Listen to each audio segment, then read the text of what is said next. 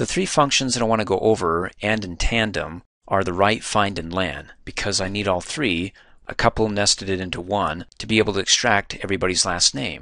For example, let's talk about the first function, the write function, which is the opposite of the left function as we talked about in the previous training video. So let's type in equals RI, the first couple of letters. You can see returns a specified number of characters from the end of a text string, meaning that it's going to start on the far right. So if I want to extract the last name out of Max Klinger, then it's going to start in the far right and go from right to left. So when I hit the tab key to pop open the function, the first argument's in bold and it says, okay, where's the text? Go ahead and select the cell, B6, and then go to the next argument, type in comma, and then it says, okay, out of how many characters do you want to count up? Well, Klinger has a total of 7 characters, so type in 7, hit enter, fabulous, which is great, but if you try to do a shortcut and say, okay, hover over the lower right-hand corner to click and drag and to copy that function all the way down, well, not everybody has exactly 7 characters in their last name, so some of them are being cut off, or they get the last couple letters of their first name included. So that ain't going to work. Let's go ahead and delete that. The next function, as you recall in the previous training video, is the find. Hit equals FIN. There it is, returns the starting position of one text string within another text string. With it highlighted, hit the tab key to pop it open. There's the syntax, the first argument, find the text. What do we want to find? We're looking for something that separates the last name from the first name, because we want to be able to get to that point and say, okay, now just give me the last name after you find that delimiter, that character, that separator, which is the space. So we're finding open quotes, space, close quotes. Anything in between the quotes is what it's looking for. Then go ahead and do comma to go to the next argument, and it says, okay, where am I looking for this space? It's within that cell, and then just go ahead and hit enter, and it counted up a total of 4. Now, the find function worked great with the left function because both of them start on the left-hand side and go from left to right. So that's why we've got 1, 2, 3, 4 gets us to that character.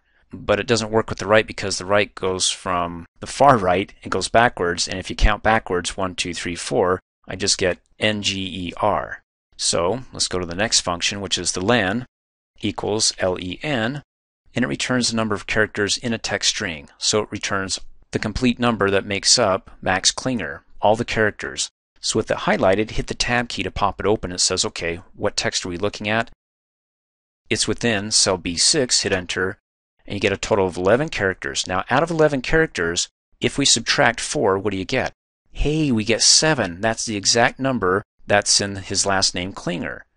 So see if this makes sense. Let's go ahead and combine all three.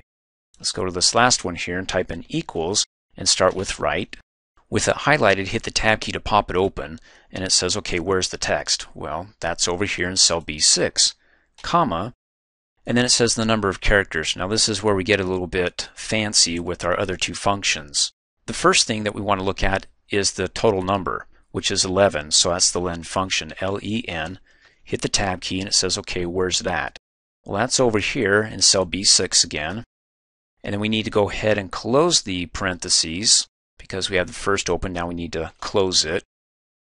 And then we're back into the write function, but we need to go ahead and subtract from the total number here, 11, from, you guessed it, the find function, the result, which is 4, which will give us the total of 7. So we're coming back over here, and we're still within the last argument, the number of characters. So after it finds 11, then we have to subtract it from what the find finds. So type in find, there we go.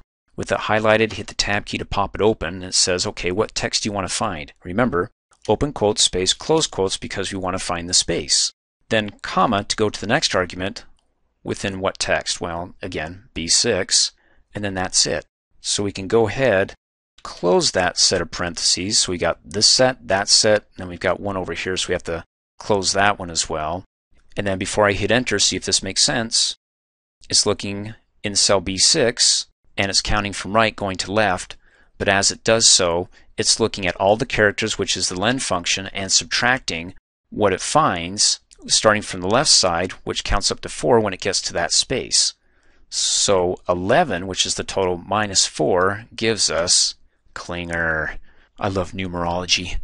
And so let's go ahead and select that cell so we can hover over the bottom right hand corner to get the black cross, and then just double click really fast to do a copy and paste, and just beautiful.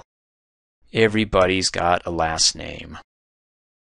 Thanks for watching. Hey, as a quick reminder, if you like my video, please give it a thumbs up. You can also click on me and subscribe to my channel, get notified of the latest videos, and for only $2 a month, you can have access to all my Microsoft Office training videos.